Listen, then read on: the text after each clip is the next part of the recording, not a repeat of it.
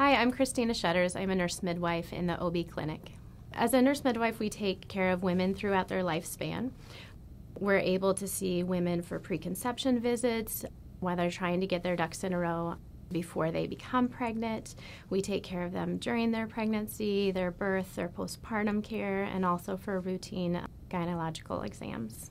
There's two aspects of my job that I really love.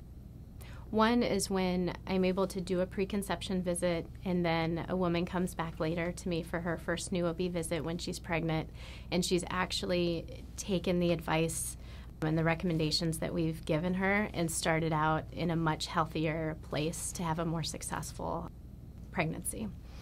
The other is when they come back for a postpartum visit and they bring the babies with them and they've developed a little personality, and I get to see how, their life has changed and how things are going. That's really rewarding for me.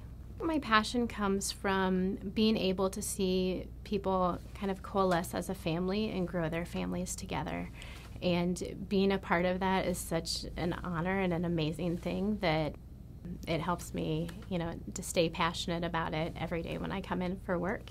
And it doesn't feel like work to me. One of the great things that we offer here that a lot of rural clinics and even midwives in different areas don't offer is caring for women who are trying to have a VBAC or a vaginal birth after C-section. And we see a very high percentage of women who are trying to have a VBAC. We're very supportive of it. Our physician team is there. They are supportive. They're right down the hallway if we need them. The University of Iowa has always been my number one place that I wanted to work. My husband was in the Army, so we had to move out to North Carolina, and when he retired with 20 years in, he said, I will move wherever you want to move. And of course I wanted to come back to Iowa. I was thrilled there was a job opening here, and when I got called for the interview, I was so excited I had to wait 10 minutes before I could call back to accept.